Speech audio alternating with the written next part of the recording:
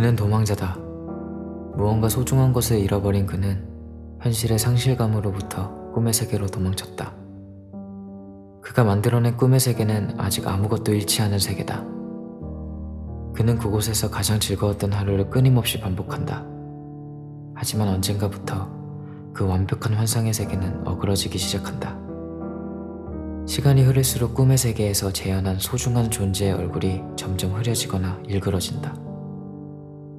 그는 그것을 모른 척하기 위해 흰색 천을 씌운다. 어느 날 그것은 도망가고 그는 그것을 찾아 사람들의 꿈을 뒤진다. 그리고 꿈의 도시를 현실로 만들고자 한다.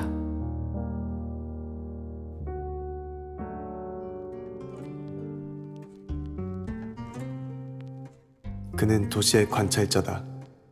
사람들 틈에 섞여 살아가는 그는 도시의 모든 것을 눈에 담고 매일 밤 깊게 잠들지 못하고 얕은 꿈을 헤매는 사람들에게 다가가 달콤한 잠을 선물해주곤 한다.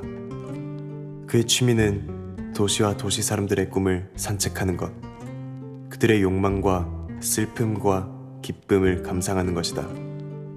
자고 일어난 사람들은 대부분 그를 기억하지 못하지만 간혹 기억하는 이들도 있다.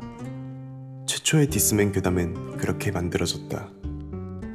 당신도 이 남자를 본 적 있습니까?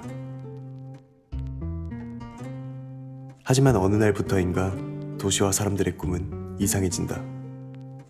도시의 빛이 사라지고 사람들은 잠든 채 말라가거나 희미해진다. 그는 잃어버린 도시를 되찾기 위해 꿈의 세계로 넘어간다. 그곳에서 망령처럼 배회하는 또 다른 디스맨을 마주친다.